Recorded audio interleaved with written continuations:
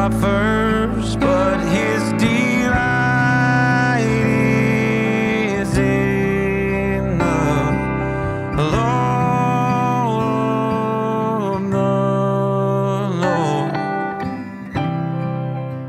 Well, thank you for joining us again this week.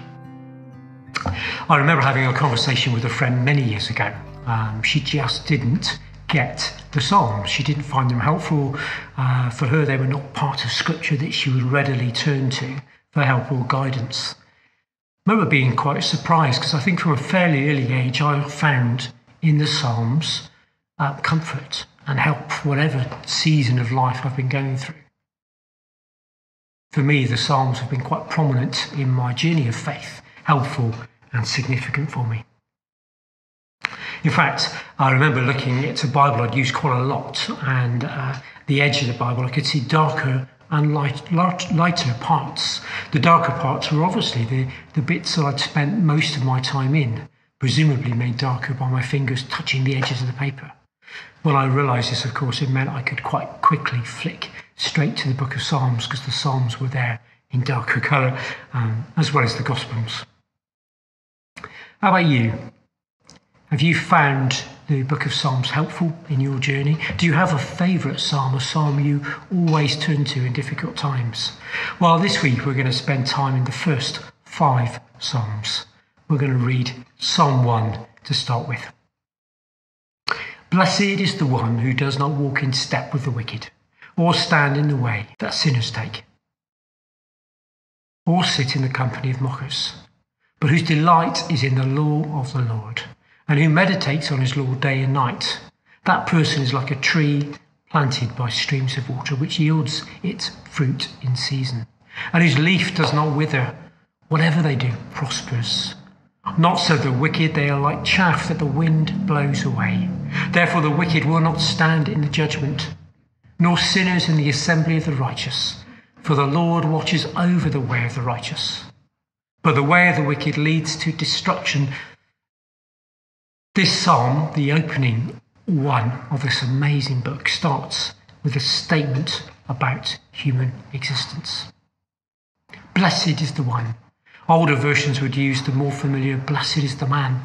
This first psalm is there to invite us into this book so that we can discover that this whole collection of psalms is a guide to a blessed life, to the well-lived life, to a life that flourishes and is fruitful. So the starting question for us is, who or what is influencing how you live your life? Who are you walking in step with? Are you being influenced and shaped by the Lord, or by those in the world around you who live with no reference to his ways?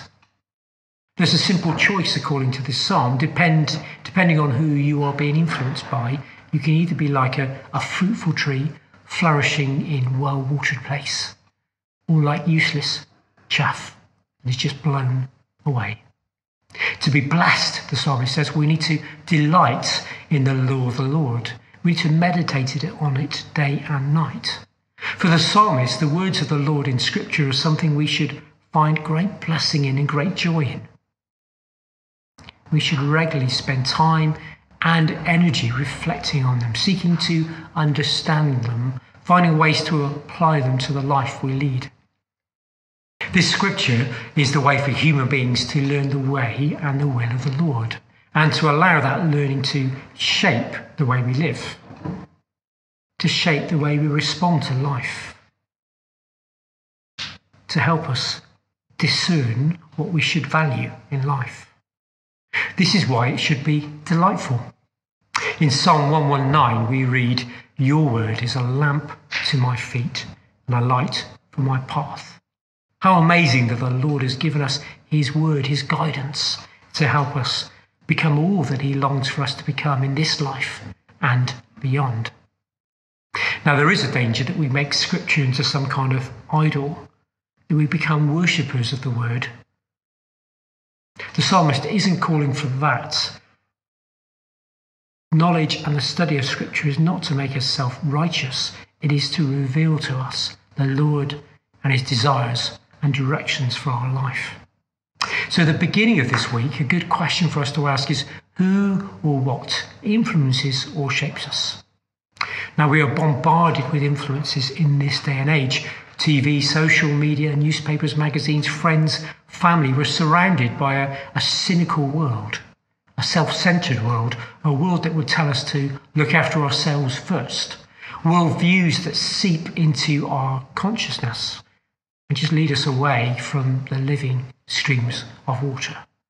Psalm 1 tells us that there are two ways for our life's journey, a righteous way and a wicked way.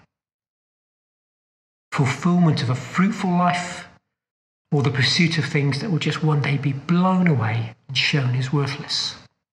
So, let us be a tree planted by streams of water, yielding fruit, prospering, walking in step with God. May we delight in His word, discover a fresh and revitalized relationship with Father, Son, and Spirit this season. May God bless us as we do this together. Amen. Nor stands in the way of sinners, nor sits in the seat of scoffers, but his delight is in the law of the Lord. The wicked are not so, but are like chaff that the wind drives away. The wicked are not so, but are like chaff that the wind drives away. Therefore the wicked will not stand in the judgment,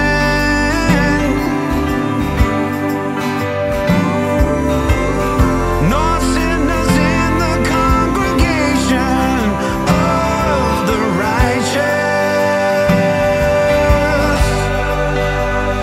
For the Lord knows the way of the righteous,